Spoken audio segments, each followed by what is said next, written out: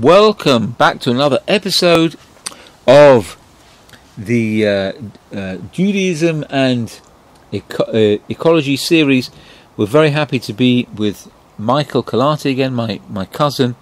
And one thing before we start I want to mention, and that is we actually dedicated the entire series in memory of Elisheva Yael Bat Levi Velea, which we did actually mention when we did the first original recording, but unfortunately that got missed out of the recording. So I just want to reiterate for the record, this entire series is dedicated in her memory.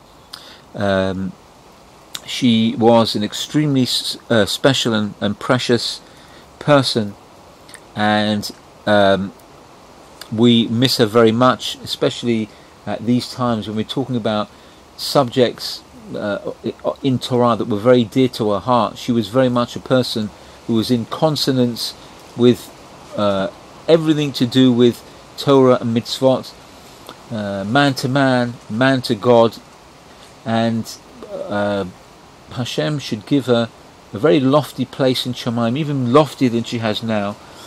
And with that, let's hand over the microphone to Michael, who is going to be discussing man's attitude towards the environment. Michael, how are you doing? Yes, pretty good, thank you, Rav Mashiach. In this episode, I'd like to talk about kind of man to man, the sort of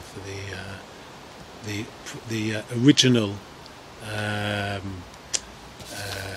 concepts of ownership over the planet and over land. How we can start off with understanding that man's ownership is not absolute. You know, man's control over the world is restricted, as we see in Vayikra, as I mentioned earlier in earlier episodes. In Vayikra chapter 25 verse 23, Hashem says, "For the earth is mine." Only Hashem may be considered to enjoy absolute ownership of his creation. Man is commanded not to spoil the creation, but rather to improve and perfect it. That's our job, is tikkun olam. Man's rights in property are restricted. He may not use his possessions in ways that are likely to harm others. Principles are set forth for protecting the public domain, be it those areas owned by the public or areas such as the ozone layer that protect us from the harmful rays of the sun, that belong to no one but serve all. It also says in Vayikra chapter 19 verse 18, "Love thy neighbor as thyself." This is the basis for all Jewish ethics. It's applied to protection of the environment as well, in the obligation to exercise care not to harm others, and particularly in the obligation to avoid doing harm to the community. In correct relationships between man and his fellow man, and between man and his environment, the legal and ethical boundaries between mine and not mine become blurred. So, our Rabbonim, our sages, were not satisfied with merely emphasizing environmental values, but also established concrete legal obligations. Jewish legal sources contain extensive discussion of the environmental issues that concern modern society and point the way to protection against smoke, odours, pollution of air and water, and damage to the natural landscape. You know, we find a lot of categories in the Mishnah Torah that I'd like to talk about shortly. Basically, we find that certain types of nuisances like smoke, foul odours, noise were classified as extreme, and those responsible for them were not permitted to claim as what's termed unchallenged practice in their defence.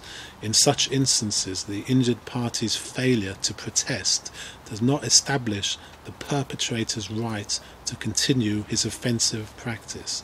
Since the damage in these cases is to the injured party himself, not to his property, and causes him to suffer, the law presumes that he will never waive his right to restrain the perpetrator.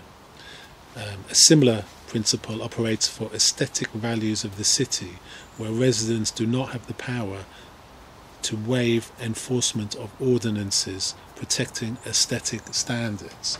We find this Rambam in his magnificent Mishnah Torah in Book 12 in the Sefer Kinyan, the Book of Property Acquisition.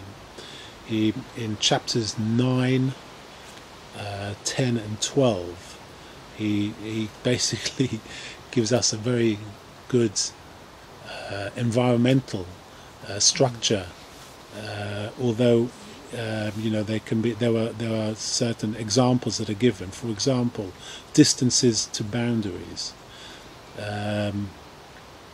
the possible damage that may occur by, for example, a well near your neighbour's wall. There has to be a minimum distance of 3 tefach plus a barrier. This is to guard against water seepage. You have salt storage near a wall, a neighbour's wall. These are all in Hilchot Shchenim, which is the laws dealing with neighbours. This can easily be converted to environmental issues and environmental statutes that we can perhaps determine laws by. So the salt that was built up near a wall should also have a 3 tefach distance to provide against heat generation. You have plants that are against the wall also must have a distance of 3 tefach away from the wall, because this will eventually weaken the wall. You have a mill. If you have a mill neighbouring someone else's property, there must also be a 3 tefach distance. Now this is against tremors to wall. So even vibration, Rambam took into account, and also the noise, that eventually enough vibration would eventually cause cracks and perhaps damage. If also having a tanor, an oven, against a neighbour's wall will also heat the wall and will eventually, most likely, cause damage. In Perek 10 of Hilchot Shechenim, he also talks. This is more obvious as an environmental law. It talks about the distances that, for example, threshing floors should be from cities. He prescribes that 50 amma distance from the city to avoid wind carrying the straw. For aesthetic purposes, trees surrounding a city should be a distance of 25 amot. Carob and wild fig trees should be 50 amos. This is for aesthetic reasons only, and particularly these particular trees because they have many branches. To avoid wind carrying the straw from threshing floors, they are deemed to be 50 amas away from the city, and the graves from the city should be 50 amas. The possible downside with difficulty for kohanim. It can't be Tomei Mace. Exactly, yeah. And the leatherworks, the tanneries, should also be sited to the east of the city, due to the wind being warm and reducing damage of odour, and also the winds should be in the logical place to avoid blowing towards the city. This should be 50 amas away. Also, basically, there's also in Perek 11 he talks about the principles of damage. It says direct damage. For example, a person cannot stand in his property and shoot arrows across to his neighbour's property and claim that he can do as he wishes in his own property. Therefore, a person is duty bound to maintain a fair distance so as not to be shooting arrows at his neighbour.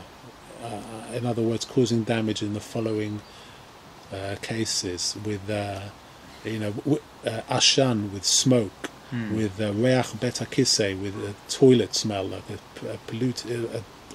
bad smell. Avak, which is dust or different types of dust, and nidnut hakarka, which is shaking of the ground. Like all of these are environmental issues that can be translated from these simple situations to perhaps global situations. So there's concerning the first three, smoke, toilet smell and dust. If he didn't maintain his distance and damage was done, since it is the wind which helped carry the smoke or other items of damage, the owner would not be liable. Also, indirect damage, when bees are placed next to a mustard patch. It is not the mustard patch which damages the bee's honey. The bees decides to eat the mustard leaves. Here, persons whose property would be damaged should distance themselves from the source of damage. Similarly, this applies to any invasion of privacy where halacha stipulates that a wall be erected. Basically, like we mentioned before, if a colleague sees his neighbour causing him tolerable damage and does not protest, he loses his right to protest in the future because it is assumed that he forewent his right to the other party. The categories that I mentioned, dust, toilet smell, shaking of the ground and smoke, are intolerable, and therefore the neighbour can protest whenever he chooses, because it's assumed that he has not forgone his right to the other party until a kinyan is made. There are also the Rambam also mentions subcategories of these exceptions which allow for future protests. These are damages which are of an ongoing nature, where it is claimed that one's neighbour did not protest the tolerable damage and thereby forewent his ability to protest in the future, and the neighbour disputes it, then it is the duty of the person who has been damaged to bring proof. If he cannot bring proof, the damager has to take a shvuat chesed and he is free. And lastly, where it is claimed that a kinyan was carried out to allow activities which cause intolerable damage, the damager has to bring proof that a kinyan was made between them.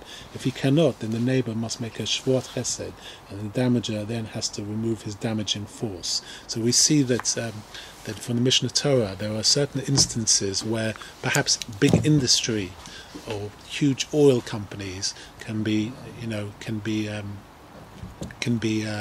looked at from a halakhic point of view and ruled over, and perhaps be desisted to continue their activities if the certain damages are affected.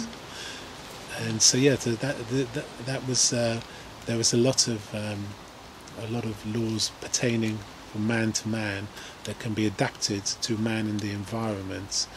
And perhaps in the future there'll be rulings like this taken from such things like the Mishnah Torah relating to the environment, because it seems like the environment is like an enlarged man and his neighbour, if you know what I mean. Oh yeah. Well, listen, man has to coexist with his neighbour, so man has to coexist with the world that Hashem gave him. We are exactly we're in this together.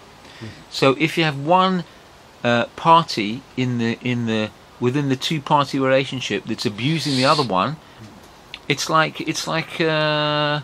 dysfunctional relationship. So that's why this is so important.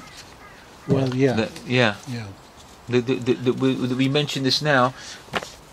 Because if there's a dysfunctional relationship, it needs therapy. So what you're doing now, Michael, is you're giving the therapy that we need to be able to handle the environment. Like I said, this translates to the global thing. To a global scale, the number of threats to the environment has increased greatly as a result of the growth of large urban centres and the development of industry, smoke, industrial waste, untreated sewage, dumping sites in close proximity to residential areas, even damage to the ozone layer, and various other ecological evils represent a real danger not only to the environment and to the quality of life, but to life itself. Today the danger to the environment is many, many times greater than at any other time in history. Perhaps increasing importance of Jewish values and the approach contained in these legal sources, the Mishnah Torah and other sources, maybe this is the proper course to be followed, and as a result, man perhaps will not forfeit his opportunity to live a life of comfort in his environment, nor will the environment be uncomfortable with man. Wow. Okay, so there's a lot we have to do, but you know what? Like you said, Michael, the work starts with us, and the work starts now. So thank you so much, Michael. My pleasure. Looking forward next week. Can you give us a hint to what we're talking next week? Even just a hint? We'll be talking about, in part, about Noah and the flood, and perhaps about trees. So wow, fantastic. Thank you so much. So that wraps it up for this week. Have a wonderful and blessed week, and we'll see you then. Take care now.